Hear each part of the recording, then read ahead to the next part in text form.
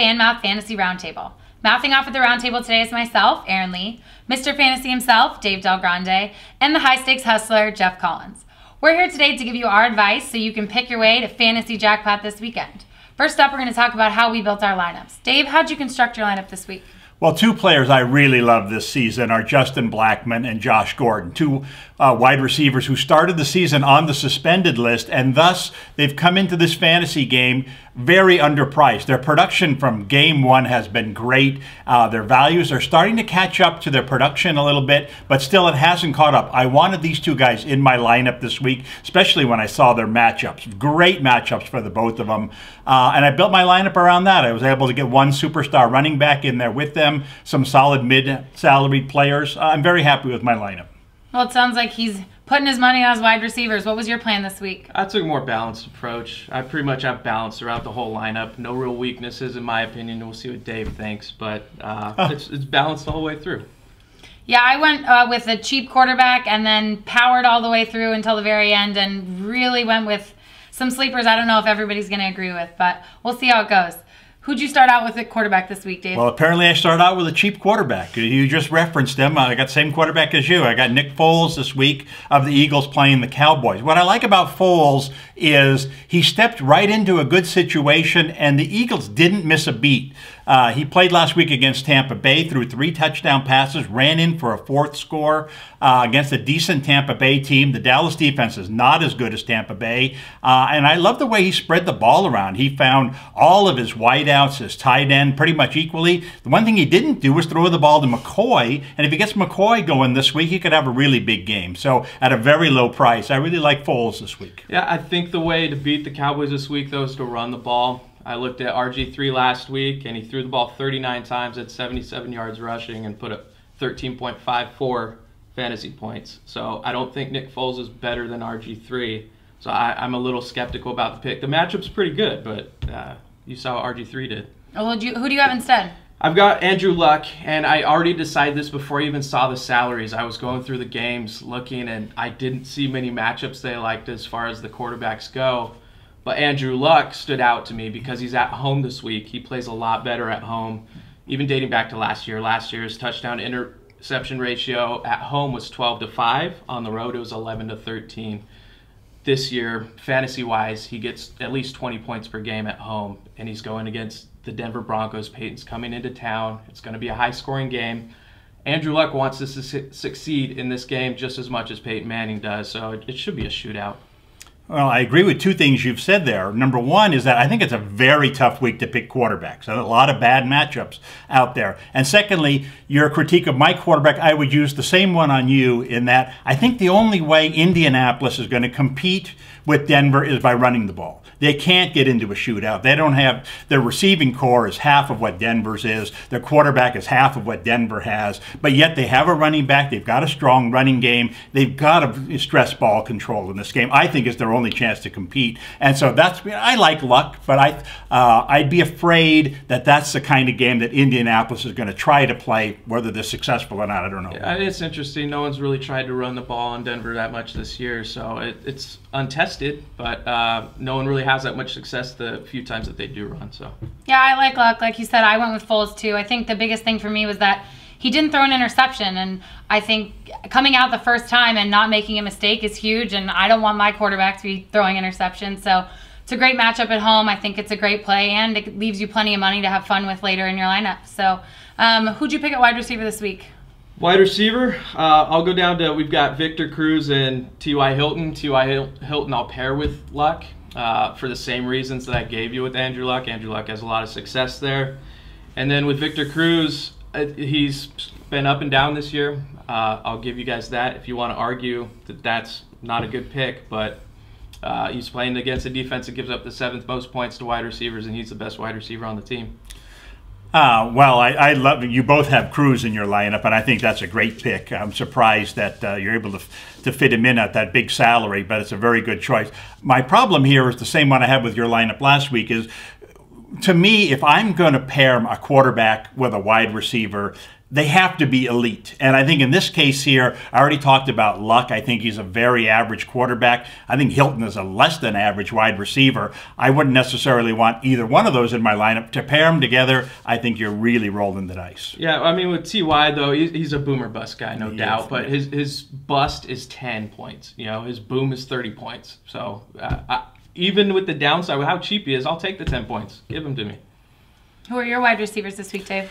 Well, I mentioned that have Blackman and Gordon going this week. Two guys who, as I said, I think their production still outweighs their salaries, which makes them great. I mean, Blackman, you cannot have a better 2 weeks than he's had so far. He had a monster game last week. Love his matchup this week against San Diego. Gordon, love his matchup this week against Green Bay. My flex, I'm also using a third wide receiver. I'm using Keenan Allen. He came through for me Monday night in a game against a pretty decent defense. I asked myself afterward, why am I playing him against Indianapolis? This is a pretty good defense. He had a great game. Far less hesitation this week. They're playing at Jacksonville. The way he's rolling, I think he's going to have a great game too. So I like all three of those guys. Yeah, my knock is on Justin Blackman. I love Justin Blackman. I love Josh Gordon. Josh Gordon, I can fully support that pick. But with Justin Blackman, this is going to be the highest price that he's had the whole year, and it's going to be his highest price for the rest of the year too. I don't think he'll ever reach the 6th highest price wide receiver again this year. So you're doing that, and you're probably going to get the lowest production of the year so far. He's had 2 really huge games, so I'm not going to pay that much money to get what's going to be probably his 3rd best game of the year so far. I don't know. I disagree with that. I also think Blackman's a great pick, especially with the Cecil Shorts injury. I think that opens up plenty more targets for Blackman. My 2 picks this week, well, 3, one of which was Victor Cruz, as we already talked about, and the other 2 are Kenbrell Tompkins, who's my flex pick, and Jordy Nelson. Jordy because the other 2 top receivers are injured, and if Aaron Rodgers is throwing the ball, I think it means Jordy Nelson's probably going to get a lot more looks. And Kenbrell Tompkins because he got on Tom Brady's good side last week, catching that last-minute touchdown. So if Amendola is as injured as he looks, then I think Kenbrell will get some more balls next week. I like both those picks. I mean, it's a similar thinking to both of them, is that they both have injuries at the receiver core. They both have great quarterbacks. You know they're going to throw the ball, and there are fewer options to throw it to. So, you know, I don't know. You can't go wrong with either of those guys, I don't think. No one's concerned about Joe Hayden covering Jordy Nelson? I mean, that would scare me. I'm not going to put probably hardly anyone that Joe Hayden covers in my lineup. Him and Talib from New England scare me. So I'm not touching any receivers that are going up against those guys. I got an idea. Maybe Green Bay should run the ball more this week. What do you think? Yeah, I mean, absolutely. I mean, at least he got the ball 23 times the last 2 weeks. I can't really run it more, but yeah. Speaking of running the ball, you sound like you're all in for Lacey over there. Yes. My 2 running backs I mentioned before, I went after a superstar running back. I think there are 2 running backs stand out in their matchups this week, of the 2 highest priced guys. I think Jamal Charles has a great matchup this week, and I think Adrian Peterson has a great matchup this week. I could only fit 1 into my salary. I went with Peterson.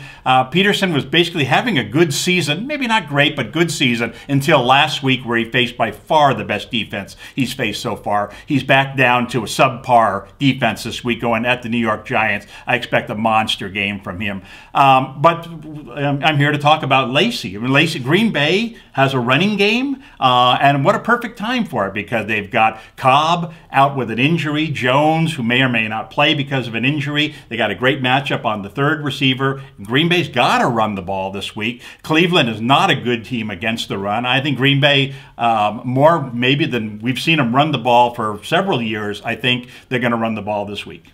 Yeah, I mean, you want to talk about Lacey. I'll just say a couple things. I like Lacey. I think he's good.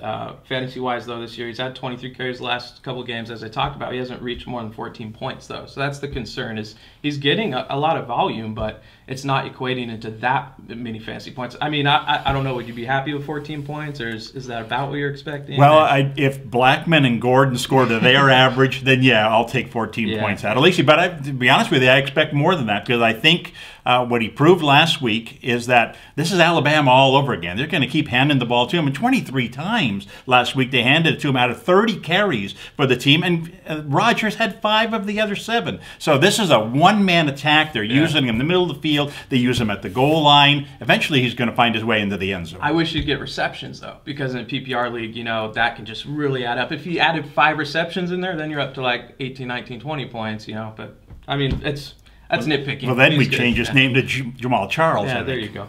Yeah, well, speaking of Jamal Charles, we'll get to that. Who are your running backs this week, Jeff? Running backs, I've got 3 because I took one in my flex. LaShawn McCoy, the Eagles, is going against Dallas. Danny Woodhead of the Chargers going against Jacksonville. And CJ Spiller of the Bills going against Miami. I mentioned the teams they're playing because they're extremely soft matchups. Spiller is the one, I'd say, lottery ticket of these guys.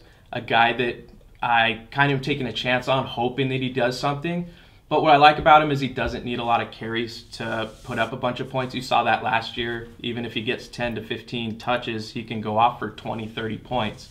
But Woodhead and McCoy are solid. You know what you're getting with them. You can trust them, and I feel very comfortable with them in my lineup. Well, what I love about your lineup this week is you've obviously stolen my philosophy of playing mediocre players in great matchups, because certainly Woodhead and Spiller qualify this week as guys who, I mean, especially Spiller, who's kind of been injured, hasn't been himself, has what appears to be a good matchup. I'd argue against that. I think Miami, coming off a bye, is going to be a much better defensive team this week than they have been. What I don't like about Woodhead, and you've completely sold me on Woodhead, mind you, is that at Jacksonville, you wonder, I mean, like the Monday night game, this is a game they should win. They should be ahead most of the game. Why are they going to have their pass-catching running back in there when they can hand the ball to Matthews 20 to 25 times? I think his playing time is going to be lower than maybe any other game this year.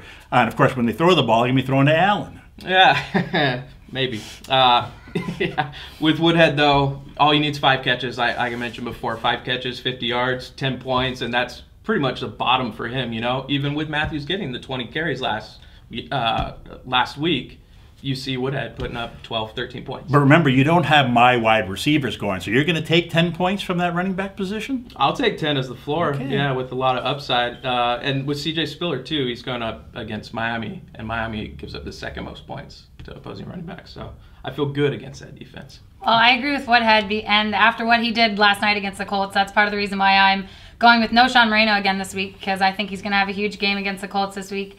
And my other pick, as we talked about before, is Jamal Charles. Houston has allowed opposing running backs to run all over them. Frank Gore had plenty of yards, touchdown. Zach Stacy, a rookie, did it, 82 yards last week. I just think it's a great matchup. I think we need to double check those salary figures, because I don't know how you fit both of those guys onto your team. I think they're two very good choices. Jamal Charles is one of my favorite guys in fantasy right now because he's Mr. Consistent. He hasn't had a game this year with less than 19 points. I mean, getting him in your lineup is always a good move. Yeah, can't pass up consistency in fantasy football. Who's your tight end this week? Tight end went with Jordan Cameron. I have him as my #1 tight end personally, and he's priced down at the 7th. So I love the value there. He's playing against Green Bay, who's the 29th ranked defense against tight ends. So he's got a great matchup. And he's had a couple matchups the last couple weeks that have impacted his point production. And I think it's being blamed on Brandon Weeden. But in reality, it's just been tough matchups. So people are starting to forget about him a little bit. Oh, I love the pick. I think that between Gordon and Cameron, I think Cleveland's going to be throwing the ball a lot against Green Bay. I expect them both to have a good game. I think there are a lot of good matchups at tight end. Pretty much all the high-priced guys I thought were justified. Yeah. I didn't have that kind of money to spend on my tight end this week, so I went with Heath Miller of Pittsburgh. He's someone who started the season injured. He's come on strong. He's coming off his best game. This week they're up against Baltimore, which has been surprisingly bad against tight ends this year. And we know Pittsburgh is a team that's throwing the ball a ton more than usual this season. So that, to me, that adds up to a pretty good week for an undervalued tight end. Absolutely. Julius Thomas comes to mind when you're thinking about Baltimore and giving up a bunch of points to tight ends. But Heath Miller has proven that he's Ben Roethlisberger's favorite target. Antonio Brown might get more yards a lot of times, but when it comes down to needing a first down or needing a big play, it's Heath Miller that Ben trusts. So. Yeah, it's hard to argue with that matchup, either of your matchups, really. I think Jordan Cameron he has chemistry with Weeden. He proved it earlier in the season. I think people forgot that. So if they look at his early games with Weeden, I think they might change their tune a little bit. My pick this week is arguably a pretty deep sleeper, and that's Scott Chandler. I like the chemistry I saw with him with Thad last weekend, and Miami's been actually pretty poor against tight ends this season, giving up a touchdown to every tight end they faced except for one. So I'm kind of taking a flyer here, but I feel good about it. I'm sorry, did you say Scott Chandler? Heard of him? Who? Jeff? Well, here, I'll give her a little support here. The Dolphins give up the third most points to tight end, so it's a really good matchup. As we talked about, there's a lot of good matchups this week. Chandler isn't the best tight end, but if you're gonna take a chance on a guy, look at her running backs. She's she's if the top half of my lineup does what I expect it to, I won't have to worry. She can have all the best players. She's got to take a chance somewhere, so it's a good pick. All right, well, who do you have a defense this week, Dave? Well, the apparently the worst defense in the league, because both of you have gone against them. Miami was supposed to be a good defensive team this year. They've had a ton of injuries. They actually started the season very good on defense. They've had 2 bad games in a row, but they had a bye week, came right at the right time. Cameron Wake was one of 5 or 6 guys who were all out of the lineup by the time of their last game before the bye. They're all healthy now. This is the healthiest they've been. The last time Buffalo went to Miami, Miami beat them 24-10, and that was a Buffalo team that actually had a quarterback. This Buffalo team, I mean, are they really going to play Matt Flynn at quarterback? Yeah. Matt Flynn made Washington's defense, gave them a heartbeat. Imagine what they could do to Miami. I mean, even if they played Lewis, if Lewis is healthy and limping around and playing quarterback, I think it's a great matchup for Miami. Yeah, Matt Flynn scares me a little bit, though, because he's not much of a risk taker. He doesn't throw a ton of interceptions. He's kind of Alex Smith to a lesser degree, not as talented, but same style where he's going to check down a lot. He's not going to force the ball into coverage. So I don't really like the defense at all, but if that's the worst pick that you made, which it probably is, then your lineup's pretty good. You have to rip on Alex Smith because I picked him once. Absolutely. Well, who do you have that you think is going to be so much better? The Chiefs. The Chiefs definitely are going to be better. The Chiefs are the most expensive defense that there is right now, and they'll probably remain that for the rest of the year. That's how good they are. They've scored a touchdown in all but one game. The Texans give up a pick 6 pretty much every game. Yes, they do. Who knows who's going to play quarterback there? Doesn't really matter, to be honest. Someone's going to turn the ball over to this defense that loves scoring. So I think it's a great pick. Justified that they're the highest scoring defense. I wish I could afford them. Yeah, same here. I would have loved to have them in my lineup, but as you know, I spent early, so I think the Dolphins, their rush defense is what scares me a little bit, but I don't think it's a terrible pick. We'll see what happens. My pick this week is the Panthers. Their top 3 defense in total yards allowed. I think they were a little bit more reasonably priced for me. I would have loved to get the Chiefs, but I'll settle for the Panthers against a St. Louis offense that really doesn't put up many points. Well, besides last week. Let's ignore that game, shall we? Defense, yeah. Yeah, that's the only thing that scares me. You mentioned it, is that where did St. Louis's offense come last week? I guess it came from Houston's defense. Yeah. I like Carolina. I've been high on Carolina all year. They're a kind of a no-frills defense, though. They're not going to return an interception for a touchdown. They don't get a lot of sacks, but when all's said and done, they've given up 10 points, so they must be pretty good. I think they're mediocre. I think they're middle of the road. I've said that all year, and the Rams have scored 72 points last 2 weeks, so I mean that's scary. You're not going to get those points, those bonus points from holding teams to a low score. And Bradford doesn't throw many picks. Again, another guy doesn't take a ton of chances. This is the week he's going to throw a pick. Maybe. Right to my Panthers, huh? All right, that's all the time we have today. That was the Fanmouth Fantasy Roundtable. If this wasn't enough and you need some more analysis, you can check us out on the blog at blog.fanmouth.com. Like us on Facebook or jump into the conversation and send us your hard questions on Twitter at PlayFanmouth. We're going to be here all season long giving you our advice, so tune in again next week. Fanmouth.com. Play loud, play daily.